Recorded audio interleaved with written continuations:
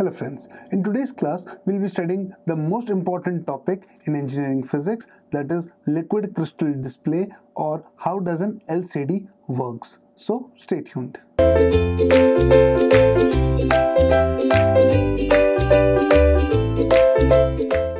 Well, a liquid crystal display is a display which we have all come across, right from televisions to mobile phones to almost everything which has display characteristics had been built based on LCD previously. Of course, now the technology has updated to LED, but LCD still remains an important aspect and parameter for display. So let's see is working.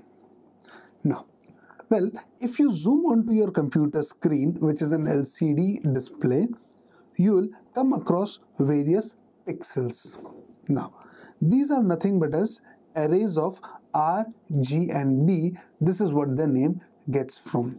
This R stands for red, this G stands for green, and this B stands for blue. Well, these are the primary colors. Now, don't get confused with your school's definition of primary colors. These are the primary colors for electronics.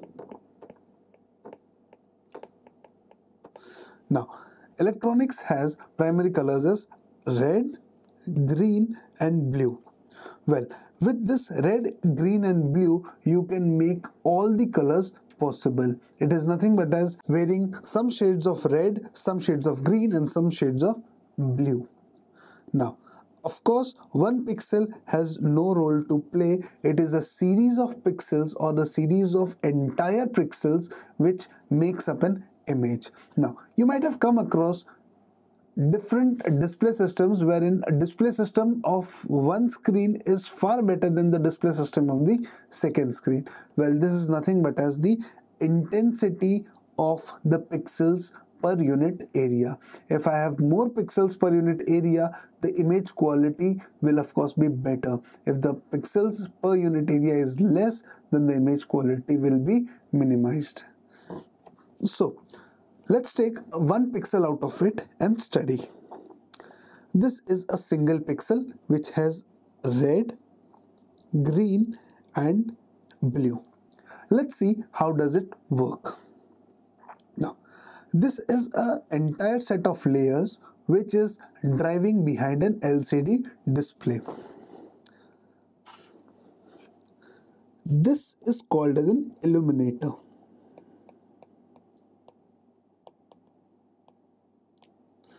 Now, its role is to just give white light. This is nothing but as horizontal polarizer. Well, I hope you know polarizer. Polarizer is nothing but as a device which allows light to pass through it in a given orientation. We have this as vertical polarizer.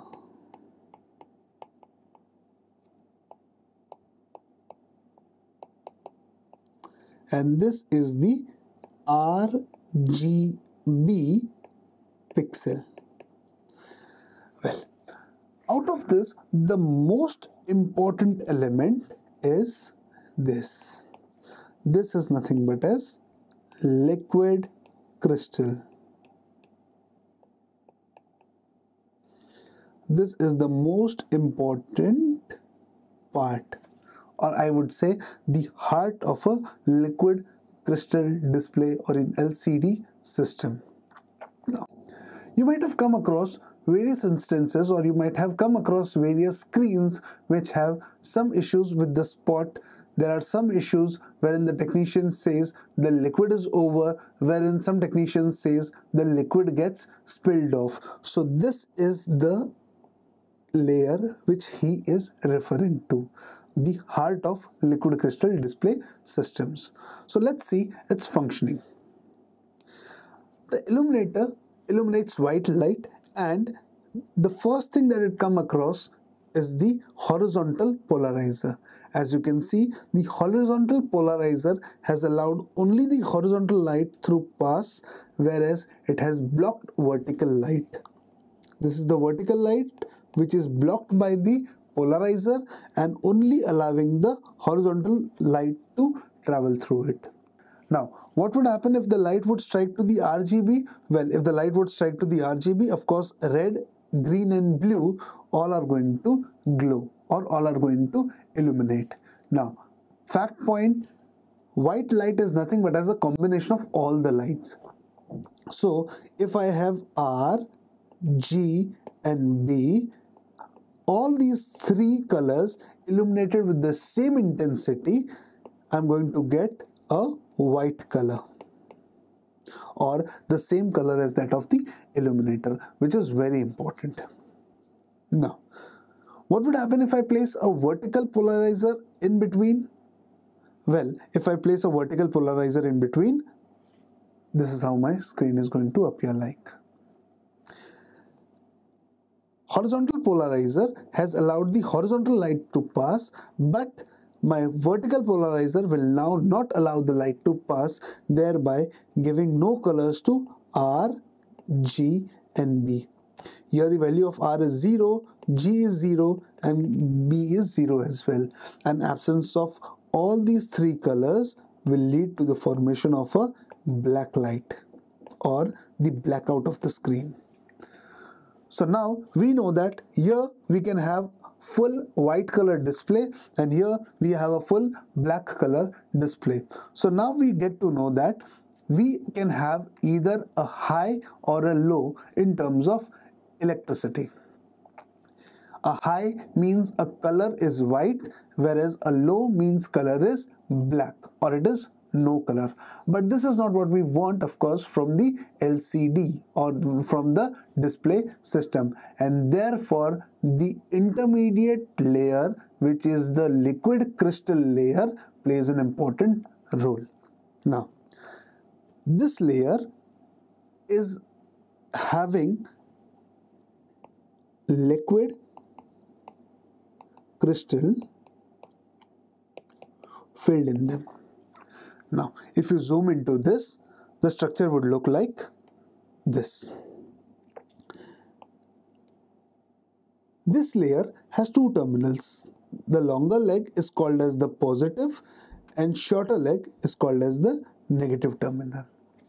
Now, depending on the amount of voltage or current particularly which you give to this pixel, the liquid crystal in this changes its orientation and thus changes the amount of light that can pass through it. Well, we'll see this in the next slide. How does this happen? Let's take a zoom view of the pixel and get into detail. Here you can see the orientation of the molecules is quite random, which is of course one of the particular aspect of a liquid crystal that we studied earlier. Here the molecules are arranged in a random fashion. Now, when the light comes into the pixel, the orientation of the molecules get changed. Well, here you can see the light is horizontally polarized. Here you can see the light has come in with a horizontal polarization. Now, what would happen? This light would in turn affect the molecules and will try to change the orientation. As you can see, they have changed the orientation, or rather they have produced a twist in the compound. Well, if they produced a twist in the compound, there would be some light which would be vertically polarized and would traverse off from the system. So this would become vertically polarized. So what would happen? Is this light is same as this light? Is color same? Well, no. This is the most important Viva question. The color of this is still white and the color of this is still white. There is no color change. Only there is change in the intensity and the angle. Here the light is horizontally polarized. Here the light is vertically polarized. Remember, the color parameter is not given by the amount of light. The color parameter is given by the amount of current that you pass through the pixel. So here the light is horizontally polarized, here the light is vertically polarized. So basically, what did the crystal do? The crystal converted a horizontally polarized light into a vertically polarized light. Now, as you can see here, the illuminator has passed both a horizontally polarized light and vertically polarized light. The first polarizer, which is a horizontal polarizer, has blocked the vertically polarized light and allowed only the horizontally polarized light to pass through. Well, this crystal has now changed the orientation of the horizontally polarized light to vertically polarized light, and the second polarizer has allowed that vertically polarized light to strike to the R, G and B, giving it a particular color. And this is how your LCD works. Now, the maximum value of red, green and blue can be given as 255 in all the cases. You might have heard this and have also observed the range of colors, which varies from 0 to 255. Do remember, this is for a 8-bit processor. Now, what does these technical jargons means? 2 raised to 8 is nothing but as 256. So if I have 8 bits, I can produce a variation of 256, a variation of 256 in the red, variation of 256 in the green, and variation of 256 in the blue. So if I take some permutation and combination, total colors would be 256 shades of red times 256 shades of blue times 256 shades of green. So this would be around 1 million colors. So this is what the color system of LCD is all about. Now, if you turn off, here you can see if I'm turning off the current or there is no current in the liquid crystal, then there would be red, green and blue. Why? Because the liquid crystal will not block any light, it will allow all the light to pass through it. If all the light is passing through it, the red would be illuminated by the maximum intensity, green would be illuminated by the maximum intensity and blue would also be illuminated by the maximum intensity. Whereas if you pass current through all of them in an equal manner and the maximum current, this would be the scenario.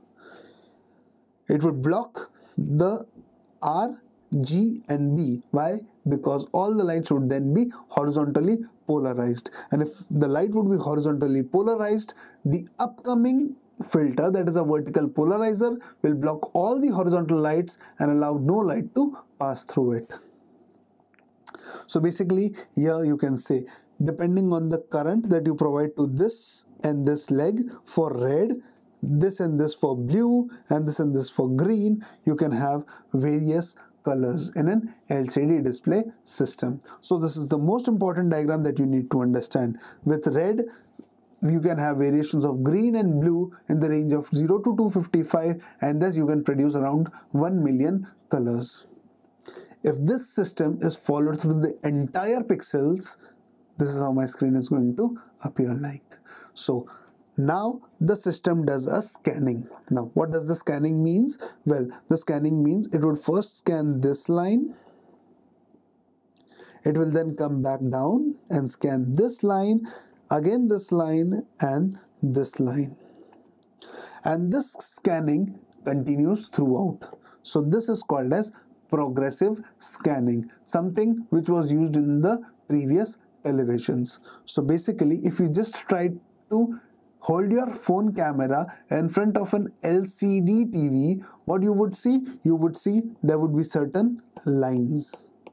These are called as scanning lines because the frequency of the scanning and the frequency of your phone camera varies, and hence your phone camera is easily be able to capture the scanning, and therefore you can see somewhere there would be black spaces and somewhere there would be colors. So this scanning is called as progressive scanning. Now, just another question that could be asked as a Viva question: why does not this happen in LED? Where in LED all the pixels are controlled by using current. So basically in LED you have an LED light which is capable of producing an R, G and B color simultaneously.